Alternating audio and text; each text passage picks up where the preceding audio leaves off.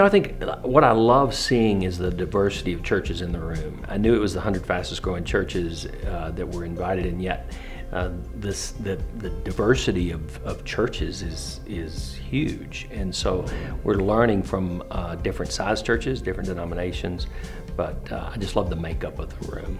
I think this is a conference that does bring difference together. And so you've got established churches that are now growing, you've got church plants that are growing. Everybody's focused on being healthy, and that's a really good aspect, but I love the diversity in the room. I love that I get to interact with pastors. Pastors have been my heartbeat for several years.